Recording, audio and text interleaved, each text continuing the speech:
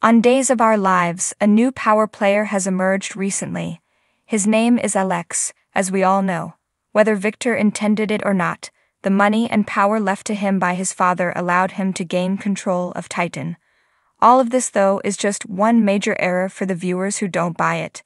There is no proof that Theresa altered Angelica's letter to Victor outlining everything, but the show's recreation of Theresa's discovery of the letters in a flashback with Emily O'Brien as the character looks to be a major red flag. She also continues to encircle Alex, lending him her support as he adjusts to all of these changes. It's simple to understand why. Alex now has wealth and influence.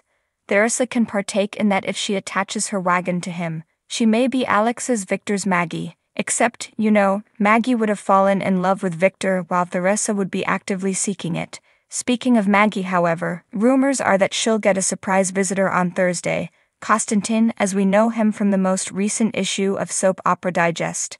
And just that alone raises some red flags.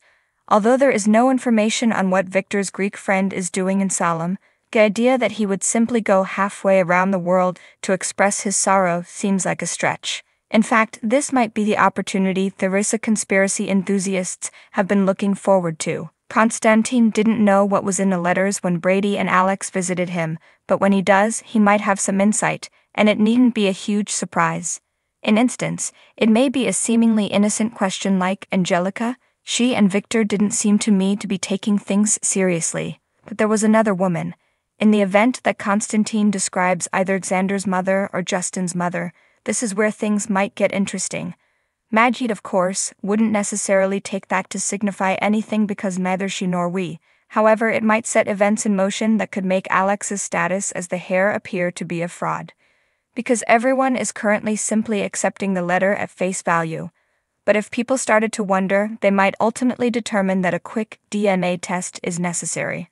On the other hand, if Constantine starts ranting about Angelica and Victor and their complex relationship right away, we might find out later on that this whole thing was a red herring. In that instance, Theresa is merely utilizing the circumstance rather than generating it. In any case, she is playing a risky game, and we don't see how this can finish with her looking good. Thanks for watching this video. Please subscribe to our channel, Daily Bulletin News, and stay with us.